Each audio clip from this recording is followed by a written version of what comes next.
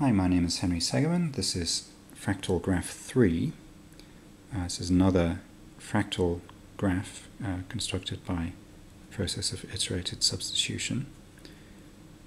So rather than starting with a cube this time the object starts with just a tripod, three edges coming out of a single vertex all at right angles to each other. I guess this would be the right orientation for it. And this is replaced by a subset of a 3 by 3 by 3 cube, which looks something like this. The yellow edge is replaced by 4 edges coming out.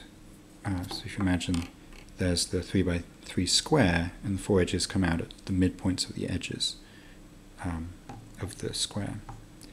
And again, this is a degree 3 graph.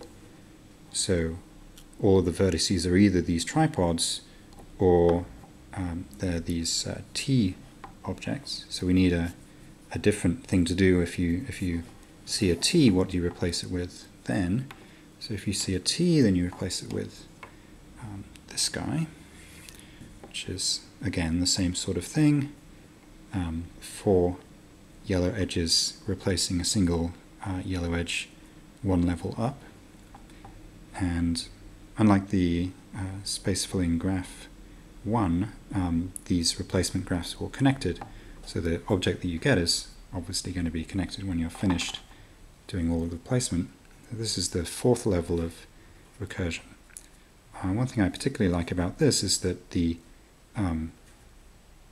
fractal structure is maybe more obvious, so you can sort of see, you can compare the shapes of these two, and you can see there's a sort of a you can see the tube where this thing finally became this.